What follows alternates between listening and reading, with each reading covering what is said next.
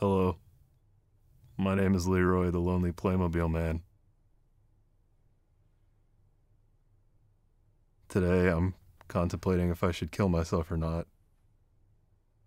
Uh, would you like to hear about how lonely I am? Great. I'll start at the beginning. I have a wife named Patricia. Patricia is the source of all my misery in this godforsaken world.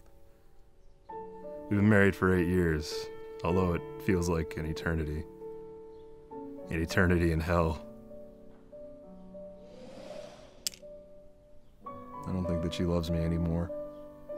She doesn't look at me the way she used to. This makes me very sad. When we first started dating, Patricia told me that she wanted to wait until we got married to have sex for the first time.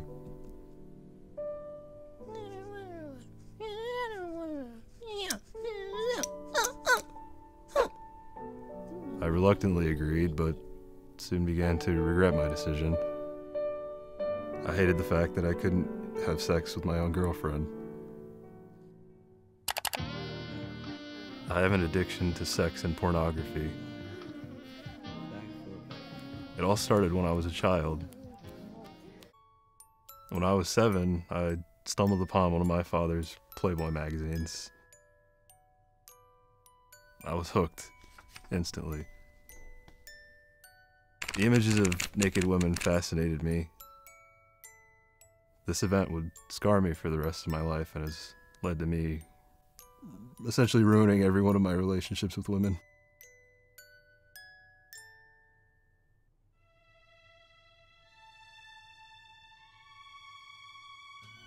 Patricia and I have had sex a total of 2 times throughout our 8 years of marriage.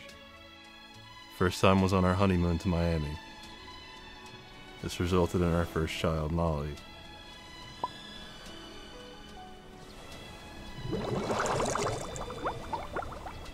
Second time, and the last time we had sex was 5 years ago, which resulted in our son, Sam.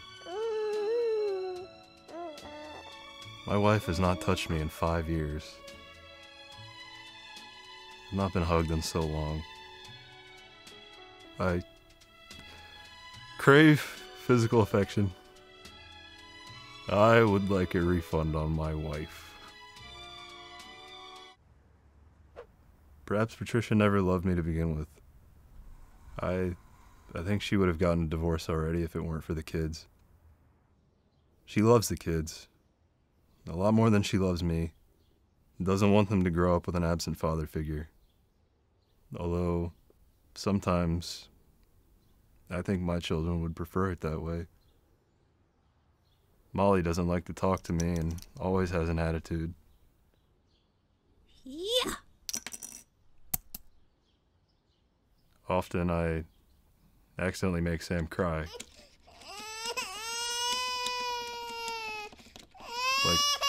Like that. The stress of my sexless marriage has caused me to develop an addiction to cigarettes. I keep my addiction secret. Patricia's parents died of lung cancer a couple years ago, so she hates people who smoke.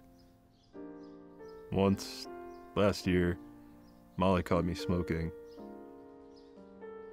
At first I was scared she was going to tell her mother, but I think that she just kept it to herself. Now I'm honestly a little scared of her. I feel as if my own daughter might blackmail me at any moment if I step out of line. This intensely scares me. Sometimes after especially stressful and lonely days, I like to relax and wind down by taking a shower. I let the water run and I'll just sit there in the tub for a long time and think. Think about a lot of things. Think about everything.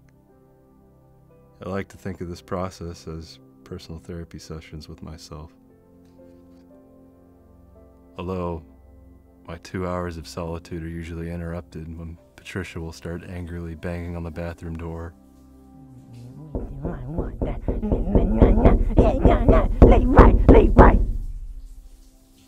She's always bitching to me about wasting water. Anyways, today I decided to call the National Suicide Prevention Hotline. When I called, nobody answered, and I was left on hold for 3 hours before I decided to kill myself. Decided that falling to my death would probably be my best option, so I found a bridge overlooking a highway, and I jumped.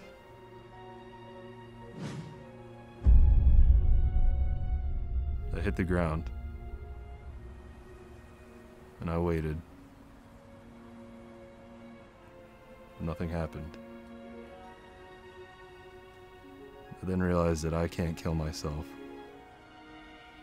I guess because I'm a toy. It's pretty disappointing. And now I'm here. At least now I have you. Right?